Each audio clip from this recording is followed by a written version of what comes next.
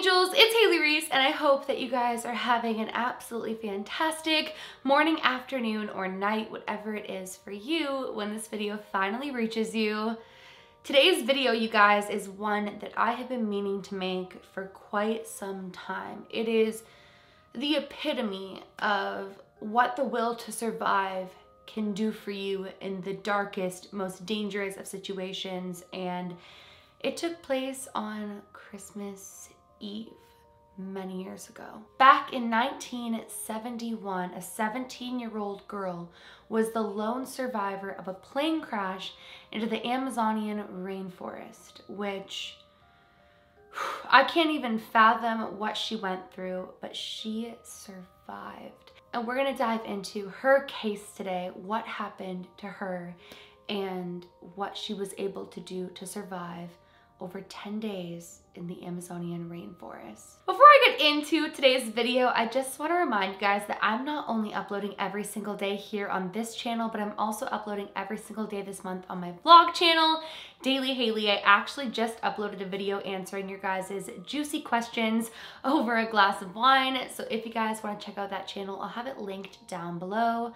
But without further ado, let's get into this case, because this case had me questioning so many things about myself and really questioning my character in comparison to what my will to survive would be. Basically meaning my fears in comparison to my adrenaline. And I'm really excited to go through this case with you guys and share it with you because it's absolutely mind-blowing. On Christmas Eve in 1971, 17-year-old Juliane Koepcke and her mother boarded LANSA Flight 508. The two were traveling to visit her father, who was working in the Amazonian rainforest, and they all hoped to spend Christmas together. Now, Juliane and her mother were supposed to leave 2 days earlier. However, she had just graduated high school and begged her mom to leave later so that she could celebrate her prom, go to the dance, and enjoy what you would want to enjoy at 17 years old. So her mother said, okay, and they were set to leave 2 days later. Aboard the flight were 86 passengers and 6 crew members, making a total of 92 people. All was fine for the first 25 minutes of the flight, and then suddenly the plane entered a heavy storm and storm clouds and began to experience strong turbulence, causing luggage and other items, including Christmas presents and cakes, to be thrown around the cabin. Now, what's even crazier is that the crew did see the storm approaching, but chose to continue onwards in order to meet the Christmas deadlines. Everybody had somewhere to be for Christmas and they didn't want to intervene with those plans. So they continued on, basically choosing a holiday schedule over people's safety. But I've actually heard some pretty sketchy things about this airline at that time anyways, so we'll leave that at that and just continue on with the story. Juliane remembered and said, "My mother and I held hands, but we were unable to speak. Other passengers began to cry and weep and scream. And the last thing that she remembers her mother saying was that this was the end," which, as like a big mama's girl, you guys know my mom is my entire world, and to even fathom a moment like this just absolutely blows my mind. And it's a reason that I don't do as many true crime cases or cases of this nature as often, because I'm very empathetic, and to imagine myself in this position and what's about to transpire in her story, it breaks my heart. So to be right next to your mother, Juliane was at the window seat and her mom was right next to her, and for her to be holding her mother's hand and hear her mom say this is the end would just be absolutely horrible. As the chaos persisted, her and her mother saw lightning all around the plane. And while I obviously don't understand something of this nature, Tyler and I went to Jamaica a few years ago, like years ago now. And we went through a thunderstorm coming home from Jamaica, and even though nobody around looked scared, it was really creepy for me. Like, there was flashes of lightning and thunder, and the only thing lighting the plane was the actual lightning, which is something that Juliane remembers from her personal experience. And something that I've always done is I've never really had a fear of flying. However, whenever like turbulence is happening or things are happening outside of the plane, I always look around the plane like, am I being crazy? Is this my anxiety, or is this a little freaky? And then I'll just have to put my headphones in and zone it out. But I have went through a storm, and it was scary. The airplane was then directly struck by lightning and split in half mid-air. Passengers and the wreckage began plummeting down to the ground, which is every flyer's worst nightmare. Still strapped in her seat, Juliane was only falling for a few seconds before she lost consciousness, but she would fall over 10,000 feet to the ground, and she would land in the middle of the Amazonian rainforest, which experts have now deemed the fact that she was still strapped in her seat while falling out of the plane is probably a big reason for her survival, because it acted as a parachute of sorts. They say that her seat must have caught air in a way similar to that of a parachute and then have cushioned her fall. And they also said the area that she fell into, she must have hit different branches and trees and things of that nature to kind of slow her descent down to the ground. But she survived an over 10,000 foot fall to the ground. When she awoke the next morning, all that she could really process was the basic facts. Number one, she had just survived a plane crash. And number two, she really just couldn't see out of one of her eyes. In fact, she had lost her glasses in the plane crash, but on top of that, her eyes had been severely damaged as well, one more than the other. So one eye in particular was difficult for her to see out of, and the other one wasn't the greatest either. It took her a while to really come to consciousness and be able to figure out what she was going to do next, and it took her a little bit longer to be able to finally get up and figure out what she was going to do. She actually said, "My first thought was I survived an air crash. I'd broken my collarbone and had some deep cuts on my legs, but my injuries weren't serious. I realized later that I had a ruptured ligament in my knee, but I could walk." Now, her first initial instinct was to call for her mother, which is heartbreaking to me. She figured because her mother had been right next to her, she couldn't be too far from her. So she went on a search for her mother and had hopes that she'd be able to save her. But unfortunately, all that she was able to uncover in time was signs of the wreckage from the crash. She found wreckage from the plane, suitcases, bodies, and even though there would be like seats of 3 people that she would discover and she knew she was the third person, she was constantly searching for her mother, whom she would never personally find. And that was when she realized that she was in fact totally alone. Which I can't even fathom, going through such a traumatic event, having injuries the way that she did, even though her injuries, given what she'd been through, should have been much worse. I just can't fathom realizing that you are totally alone in the middle of a rainforest. But her will to survive kicked in. She remembered survival advice given to her by her father. He told her, "If you see water, follow it downstream. That's where civilization is. A small stream will flow into a bigger one, and then a bigger one, and an even bigger one, and finally you'll run into help." So began her journey down the stream. Sometimes she walked and sometimes she swam. Juliane had lost one shoe but decided to keep the other because she'd lost her glasses. She would use it to kind of figure out the ground and if there were any animals ahead of her.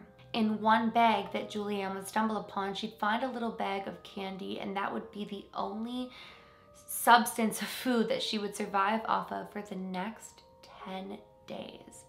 So could you imagine, you guys, falling out of a plane, landing, losing your mother, finding a bag of candy, and going through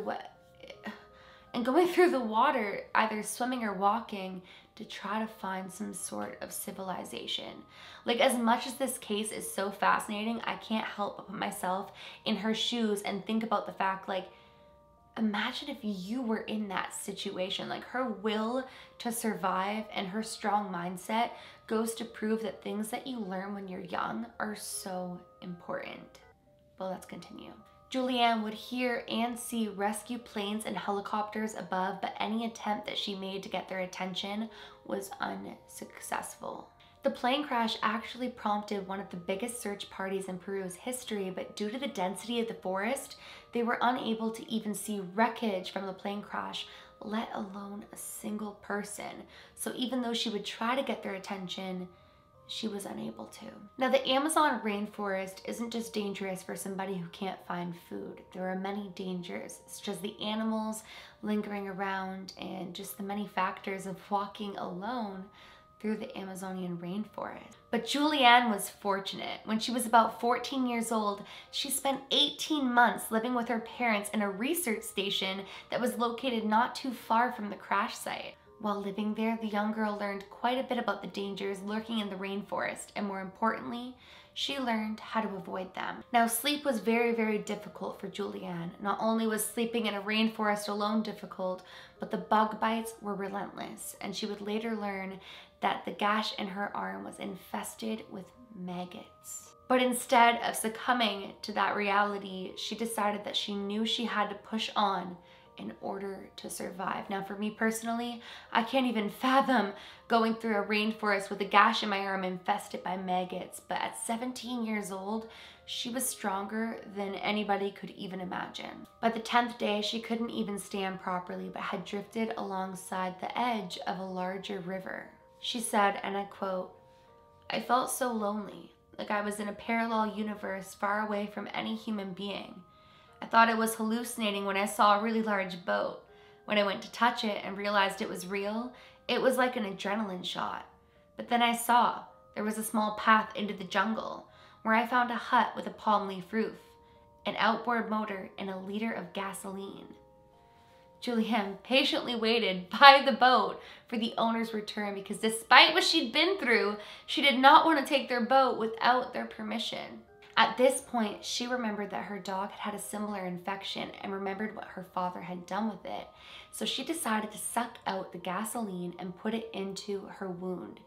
She picked 30 maggots out of her wound and decided to get a good night's sleep. The next day, she heard the voices of men outside and said, "It was like hearing the voices of angels. When they saw me, they were alarmed and stopped talking. They thought I was a kind of water goddess, a figure from a local legend who is a hybrid of a water dolphin and a blonde, white-skinned woman. But I introduced myself in Spanish and explained what had happened."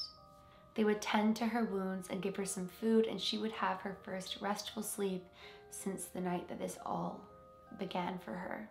The next morning, they took her downstream for about 7 hours, where a local pilot would airlift her to a hospital where she was reunited with her relieved father.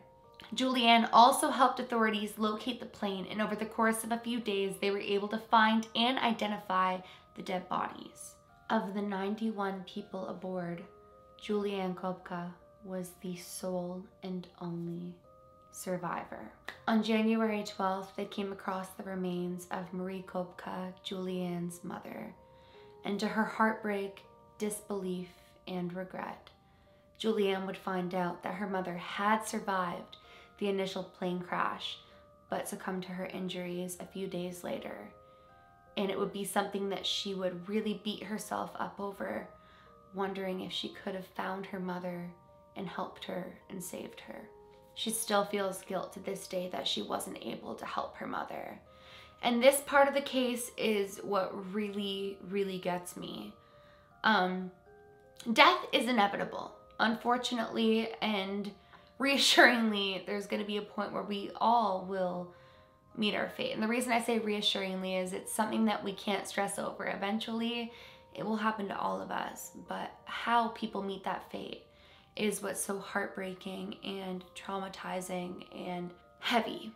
And I can't even fathom being on a plane with my mother that we should have been on days before, and then finding out that my mother had been alive and I could have found her. Even though it was not her fault by any means, I can understand why she might feel that way, and it breaks my heart that she ever did, because it wasn't her fault and there was no reason for her to blame herself like that. After the crash, Juliane moved back to Germany and fully recovered from all of her wounds. Like her parents, she would get a degree in biology and return to Peru to do extensive research on bats. Her remarkable story of survival has been the subject of many books and films. When I first heard about this case, I had to share it with you guys because it really puts into effect what you're able to overcome and push through when survival becomes a necessity.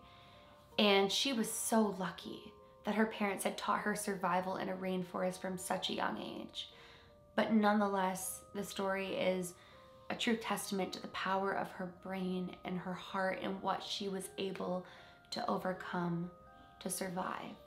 And I really, really was excited to share that with you guys. I would love to know what you guys think of this case. To me, it was so mind-blowing and empowering. Even though what she went through is something that nobody should ever have to go through, it was so incredible to see what we're capable of as human beings when we're put in a situation where we have no choice but to push through it and survive. So I'm so curious to know what you guys think of this, and that is it for today's video. If you guys are new to my channel or you are just not yet subscribed but you do enjoy my videos, I would absolutely love it if you would go ahead and click that subscribe button, and please give this video a big thumbs up if you did enjoy it. Remember, my loves, do all things with kindness. And until next time, I love you.